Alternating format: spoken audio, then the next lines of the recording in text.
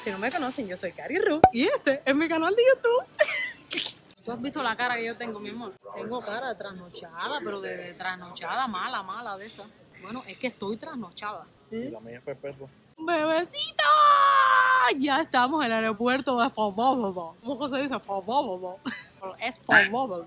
Ay, ya pasamos lo más difícil. Ya hicimos el check-in. Que te revisan la maleta, que te pesan el equipaje. No tuvimos que pagar nada de equipaje porque ustedes saben que yo siempre voy con la ley. Aquí hay que hacer las cosas como son, para que usted no tenga problemas.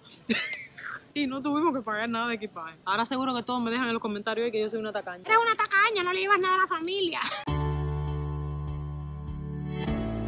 Muchas personas de otros países se preguntan ¿por qué los cubanos viajamos tanto a Cuba? Yo, en cambio, me atrevería a asegurar todo lo que sufre cualquier ser humano alejado de su familia, por una razón u otra, de cualquier religión o partido político, de cualquier país de América Latina, ya sea Nicaragua, Colombia, México, Venezuela, Chile o incluso hasta de otro continente. ¿Qué puede ser más importante que ir a darle un abrazo a la familia que dejaste en el país que te vio nacer? No hay dinero en el mundo que se compare con la alegría de sentarte a conversar y reír con un amigo de la infancia. Muchos son los preparativos y los sacrificios que hay que hacer antes de ese añorado viaje. Para muchos significa trabajar el año entero de sol a sol y ahorrar el más mínimo centavo. Otros tienen que cruzar el océano en un vuelo de más de 8 horas y hasta tomar más de un avión para llegar a su destino. Y como hay cosas en el mundo que el dinero no puede comprar, hoy Coquito y yo dejaremos por unos días nuestra vida en Estados Unidos para ir a dar ese tan añorado abrazo. Así que muy pronto se hará de día y estaremos tocando suelo cubano.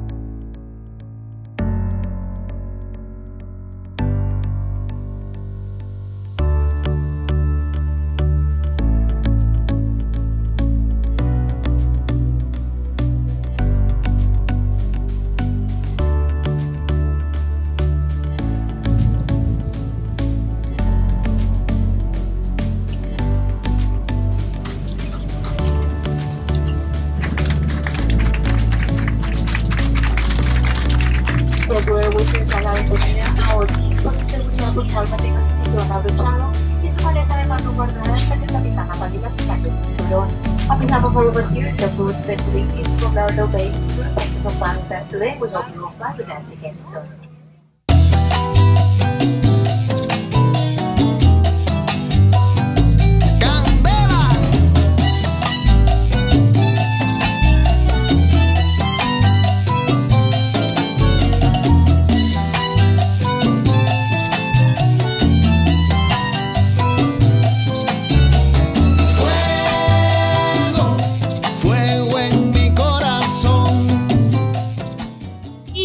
Estoy en Cuba.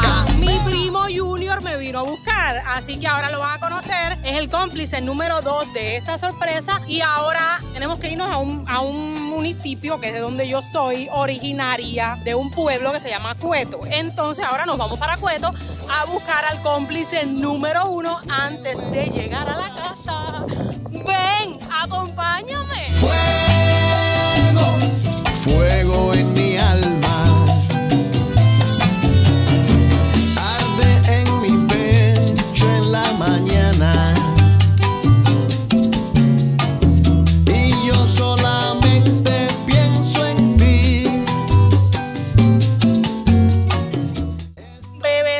Tuvimos que parar un momento a comprar comida porque mi mamá no me espera. Entonces, estos puestecitos los hay por toda la carretera que tú puedes comprarle a los agricultores de Cuba. Ya estamos dejando el guin atrás y nos vamos para Cueto, como les dije.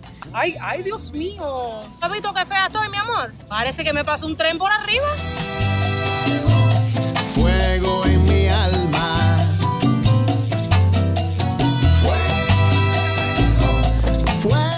Verdadero cafecito cubano.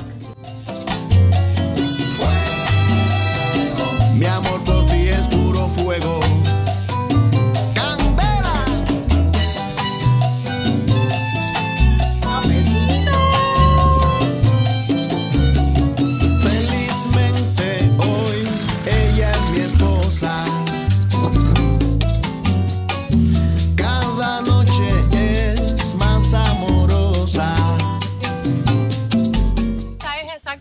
división del pueblo donde yo soy originalmente, Cueto. Entonces ya vamos a entrar al pueblo y lo primero que vamos a hacer, como les dije, es ir a casa de Ale, que es mi cómplice número 1.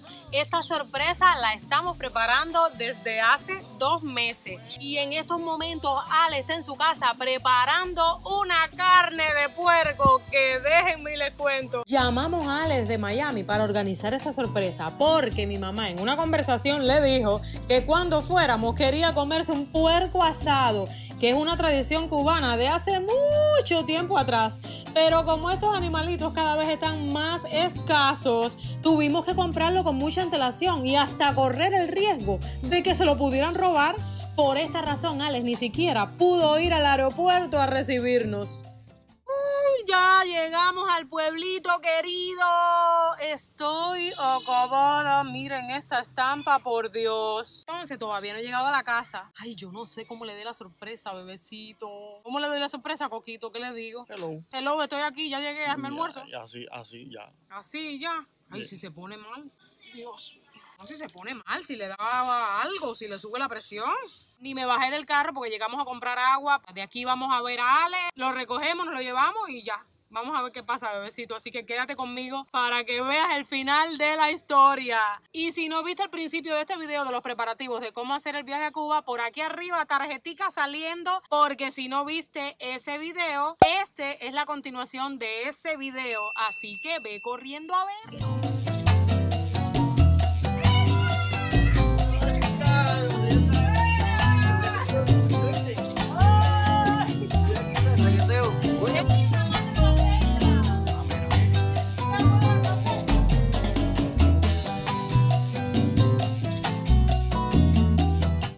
Sale que por tal momento ahí, tengo que sentir algo, te traes una cosa. No, porque el problema es, a mí lo que me preocupa es que vaya a sentir el carro y lo vaya a ver de momento, no sé. No, ellos están atrás ahora, por la mañana están ¿Ellos están atrás. Ajá, yo toco la puerta y digo, ¡ay, Vita! Ya. Aquí vamos a la sorpresa, mira cómo Ya estás en Cueto, ya están en Cueto. Ay, oye, con este cómplice sí se puede contar. Ay, nadie se enteró del secreto. Nadie se enteró del secreto.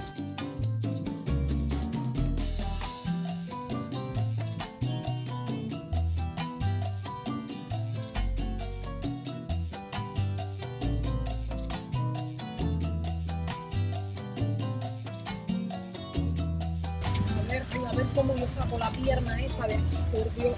Yo me metí aquí. Mira tu papá afuera. Sigue. ¿Qué hace mi papá ahí? Pero no entiendo. Da la vuelta a la manzana.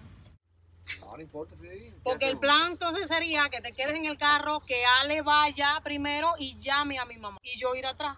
¿Cómo hacemos? Yo quiero encontrarme con mi mamá primero. Porque si no me va a desbaratar la sorpresa. ¿Cómo hacemos? Ale, bueno, encárgate tú de eso. No sé. Ale, encárgate tú. Dile que mi papá está allá afuera y trata de llevártela para adentro. Y yo voy a vigilar desde aquí, desde la esquina. Mira, ya está ahí. Cuando tú veas el corredor vacío, ve para allá. Yo pienso que entre. O sea, yo lo que no quería era eso, que ella estuviera afuera y que el carro fuera a llegar. Porque ya va a ser así como queriendo ver quién está adentro. Buena tarea tiene. Ya entró. Pero es que mi papá no entra. ¿Cómo Ale va a hacer que mi papá entre? Que lo llama. Eso tiene que entrarlo para adentro completo. Cuando lo vea que entraron, me voy a desprender para allá a correr.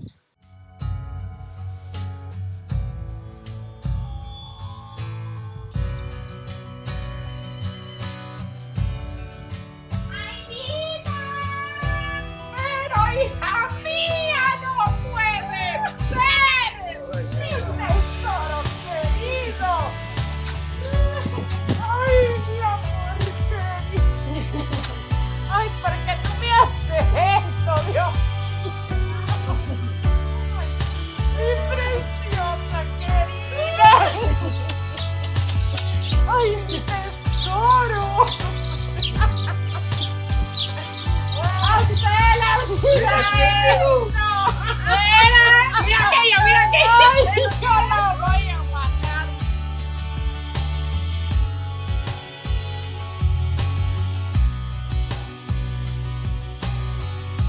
Menos mal que no le dio un infarto. ¡Ay, Dios! No, y ustedes no saben lo mejor de la historia. Que venimos por un mes. ¿Ese es el puerco que está matando fe? ¡Ay, me